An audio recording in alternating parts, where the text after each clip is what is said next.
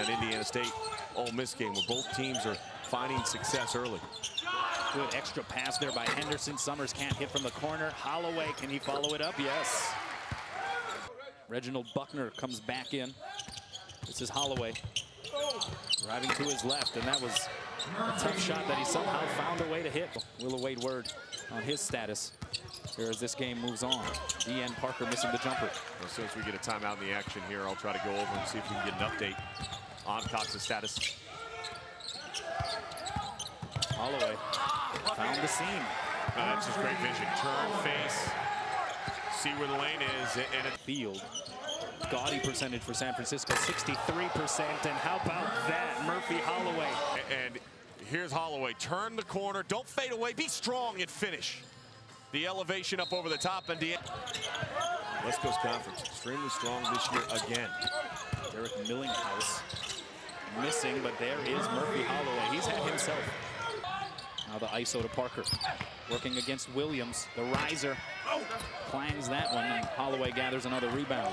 That's his 7th of the game. Brings it up the floor. Nobody stops him. A coast-to-coast effort by Murphy Holloway. He's got 12 and 7. He chases down his own loose basketball, and the shot is up by Williams. No, the follow-up. Holloway, yes, and one. The effort place. And the back tap, and Perez runs after it, secures it. Coach is giving Williams a high five for his effort.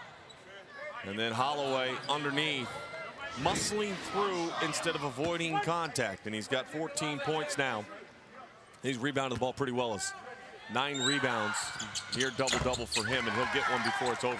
Just as Williams hit a big three-pointer yesterday in that game against Indiana State, he does it again. Look out, Holloway. And just like that, Dickerson, the penetration, kicks to Parker. 3 up, does not go. Rebound Holloway.